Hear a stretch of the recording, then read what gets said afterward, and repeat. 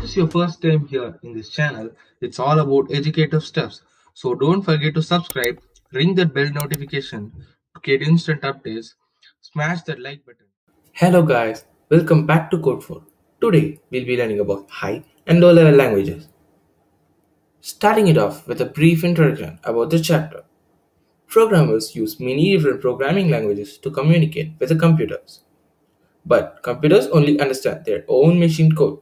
So, a program needs to be translated into machine code before it can be understood by a computer. The major topics we'll be covering in this video are programs and programming languages, translators, syntax and logic errors, IDE, integrated or interactive development environment. First up, we have program and programming languages. So, what is a program? Program are a set of instructions that enable a computer to perform a specific task. What are programming languages? Computer programs are written in programming language. As we learned earlier, computers only understand low level languages, that is, machine code. So, for a computer to understand, it has to be translated from high level languages to the low level languages. There are two types of programming languages, as I mentioned earlier: high and low level. First, high level languages. Programs are written in high level languages are easier to read and understand as it is closer to the human language, write in a shorter time, and debug at development stage. Due to the various advantages, it is used by most programmers. Examples of common high level languages include Java, Python, C++, etc., as given in the image below. Moving on, we have low level languages. First one of them is assembly languages. Some programmers use assembly languages because it allows them to use special hardware. It allows to write code that performs the task very quickly, and the code written does not take much space in the primary memory. It is used by few programmers because it is difficult to understand.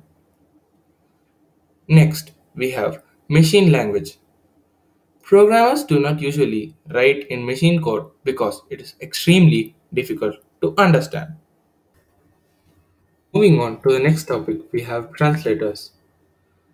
As we already know, translator is a program that converts high level language to binary so that the computer can understand and use it. There are several types of translators, each performs a different task. They are compilers, interpreters, and assemblers. We'll see them in detail in a bit.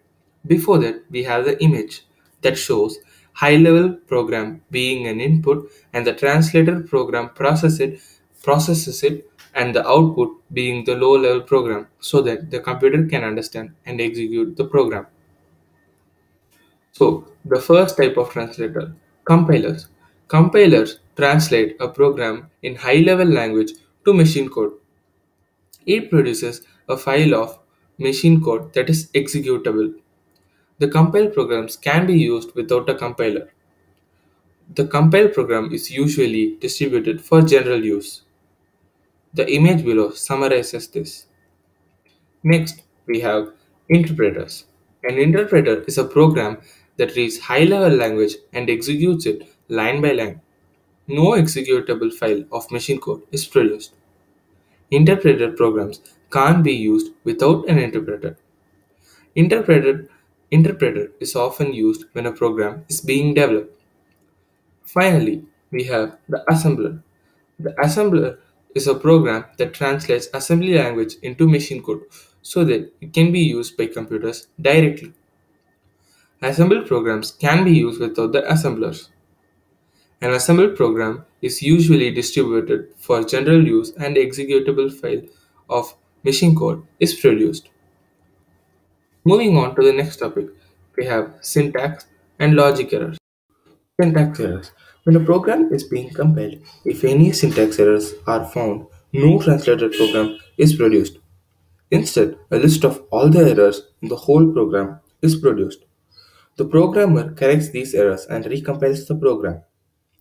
When a program is being interpreted, the interpreter performs the action specified by the statement until a syntax error is found. The programmer is then alerted to the place in the program where the error was found. The error is corrected by the programmer and the interpretation continues until the next error is found on the task is completed. Then, logic errors. When a program is being run and if it does not do what it should do, then there is a logic error.